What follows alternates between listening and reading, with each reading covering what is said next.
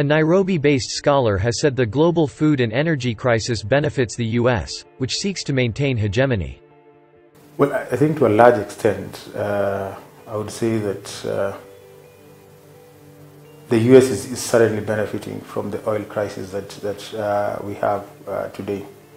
There's shortage. There's just people who are manipulating, taking advantage of the situation when the price is high. If the world is trading in the dollar, then it means that any sanction on Russia benefits the U.S. and it benefits the agricultural production. The balance of trade, essentially is skewed towards the U.S. because what happens is that with the oil crisis and the sanctions on Russia, it is the dollar that is becoming a lot more stronger.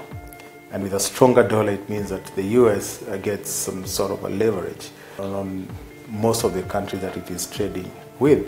And to a large extent, then, if the crisis continues, then they can pump in more resources in the agricultural production and essentially just reap from that by feeding the world.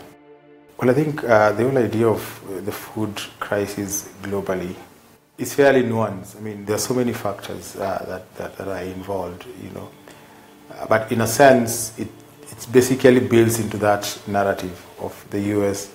hegemony.